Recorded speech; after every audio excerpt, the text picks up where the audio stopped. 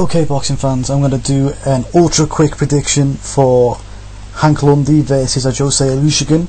I've been tweeting about this fight for ages, but I've just totally forgot when it was. It's this week. So Ajose Olusegun is 31 wins, 14 of which by way of knockout, to a single defeat by knockout, 32 fight record. Hammering Hank Lundy is 22 wins, 11 of which by way of knockout, 3 defeats, only 1 of which by way of knockout, and there's also a draw thrown in there also. It's a really good crossroads fight for both guys. Ajose is getting on a bit. Hank Lundy's lost his last 2, and if he loses this, I really don't know where he goes other than retirement. But yeah, you know, this is going to be a good fight. It's going to go the distance. If you look at the power, we're moving into the attributes, by the way. You know, neither fighter is a massive concussive puncher.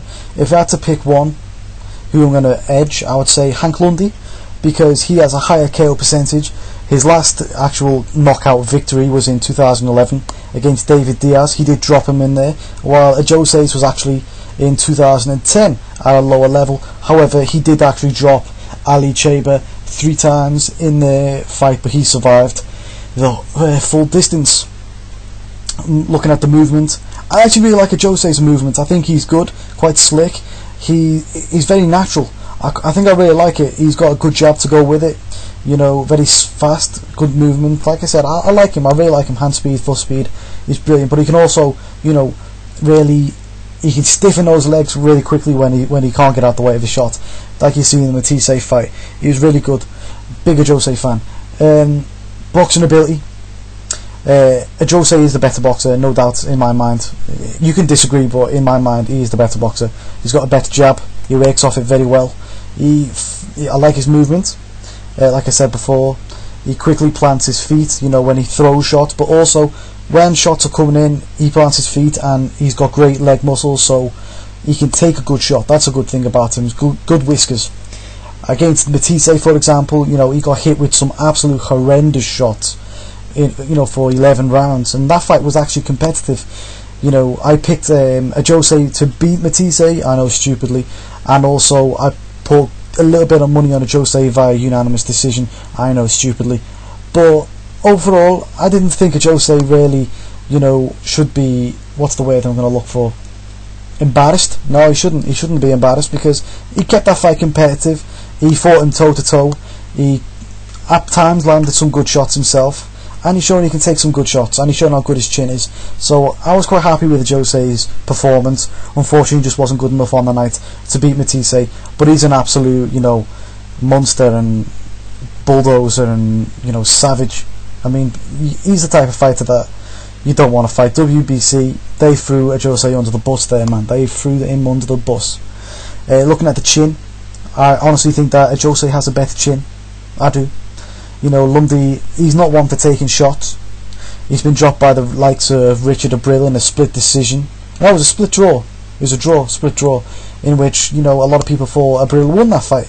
He got stopped by John Molina, who got stopped by the guy Broner knocked out. Anyway, the guy Broner knocked out Molina in 1 round in like, what, 60 odd seconds. So that says a lot, really. You know, David Diaz dropped Lundy in the 4th, but Lundy came back and stopped him. I think David Diaz was a bit shot then. That was after the Manny Pacquiao ass whipping. You know, and also a guy called Danny Williams dropped Lundy in the 1st. Doesn't always look good for him when he takes shots. I mean, it's a good put. You know, like I said, he's got 11 knockouts, so he can knock some guys out himself, like David Diaz. So I'm not going to take that away from him, but I don't think he wants to be getting hit on the chin by bigger punches. Luckily, I don't think Ajose also is a huge puncher. On the, you know, flip side, Ajose's only been dropped once, and he was only stopped once by Lucas Matisse. I don't really hold that against him. You know, if you go 11 rounds taking those type of shots that knocked out the likes of, you know, Peterson in 3, and we went a whole 11 rounds taking him. You know, that shows he's got a good chin, and the referee stopped him from getting up. So I can't tell you that he wouldn't have got up if the referee went, you can try and get up. He might have got stopped straight afterwards if he got up, or he might not have got up. But either way, you know, I think he's got the better chin. Only been stopped once, only been dropped once. It says everything for me. Moving on to the actual prediction of this fight. Everything, if you look at it, you know, it points towards Ajose Olusegun, or at least in my mind it does anyway. It points to Ajose via decision or points. Even the betting odds point to Ajose by points. However, I don't think that's going to happen, you know, guys. I've got a funny feeling here. You know, every now and again something just gets my stomach going about a boxing fight, and I think we're going to see a robbery, guys. You know, Ajose's not a big name in the USA. He's not a big name in boxing. He's a Nigerian guy. I think, unfortunately, that puts him further down the pecking order than Hank Lundy. Sorry, it just does. You know, who's an American. He's got a bigger following, Hank Lundy. You know, Ajose's 33, Lundy's 30. Bit old for a boxer, is 33. You know, we've not seen a robbery in a long time. Or, well, quite a few months at least. Which means we're due one, in my opinion. You know, it's going to be on ESPN, Friday Night Fights. Low viewing numbers than HBO, than stuff like HBO and all the other things.